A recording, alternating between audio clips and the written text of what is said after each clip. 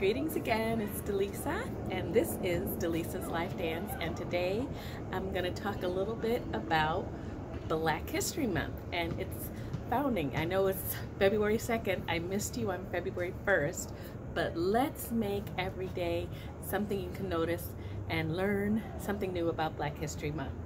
So I want to give you a little backstory on how Black history began. So I have my laptop because I don't have it memorized, but I will give you an opportunity to learn along with me. So this is Delisa, Delisa's Life Dance, and here we go. So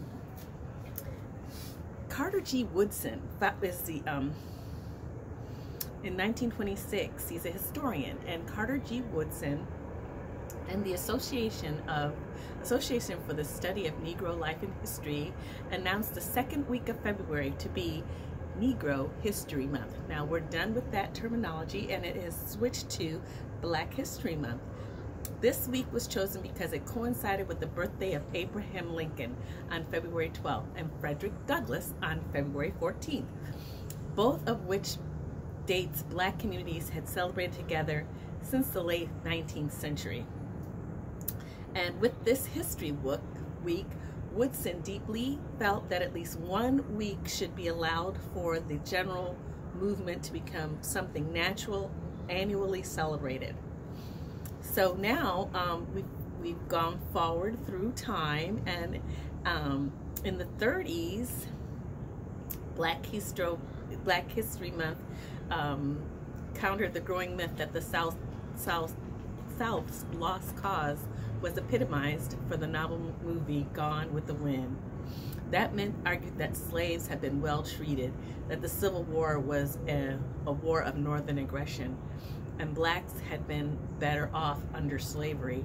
When you controlled a man's thinking, you could not worry about his actions, wrote Woodson in The Miseducation of the American Negro, a book that should be on your list.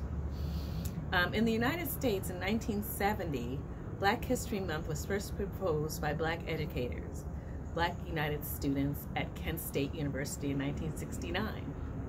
The celebration of Black History Month took place at Kent State 1 year later. So yeah, so let's recoup, let's rethink that and reiterate what I've just said, because when you repeat, it enforces the learning.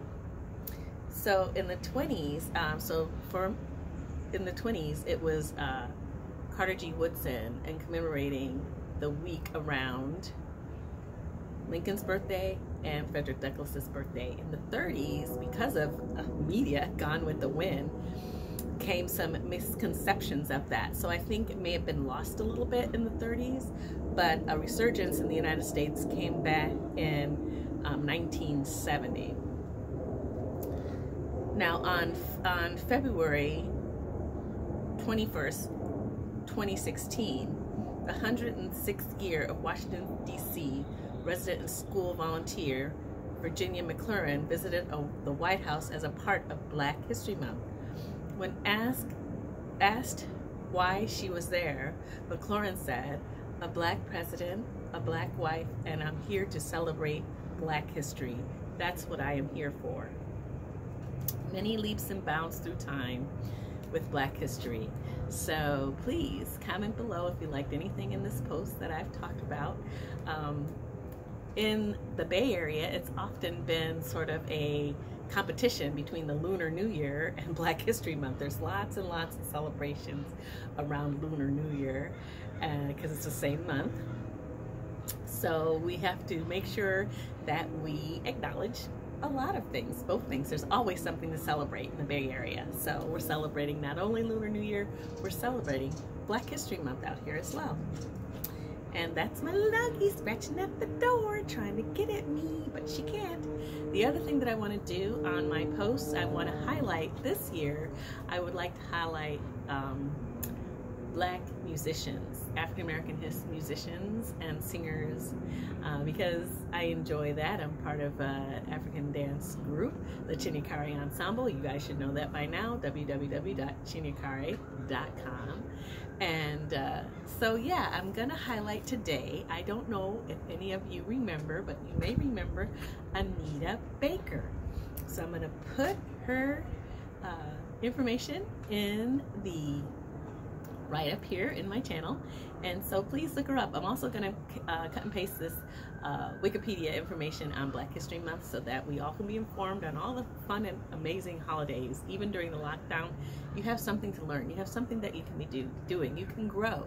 You can take your time to do some self-development with me. Good for your mental health, and good at this time too, because the contributions that African Americans have made in this country have been very vast, and it's time that we acknowledge once a year, for each day, every month, someone in Black history. So today I would like to honor Anita Baker. I would also like to point out Cicley Tyson. She's not a musician, she's an actress. She has passed away at the end of January, but I'm gonna include her in Black History Month. Are you kidding me? Woman amazing. The movie Sounder. Please watch her in it. That was a movie I watched when I was a little girl, and it was profound. It was eye-opening to me to see Cicley Tyson on screen and perform in the way that she has performed. And also Miss Jane Pittman. I don't know if you remember her acting that role. All right. Like, subscribe, share, subscribe. And I will see you on a magic Friday, a fantastic Friday. It's not a magic Monday, it's a terrific Tuesday. So anyway, y'all, I love you, and I will be seeing you very soon. Take care. Anita Baker. Listen to her music. Caught up in the rapture of love. Oh, little snippet. Ciao, ciao.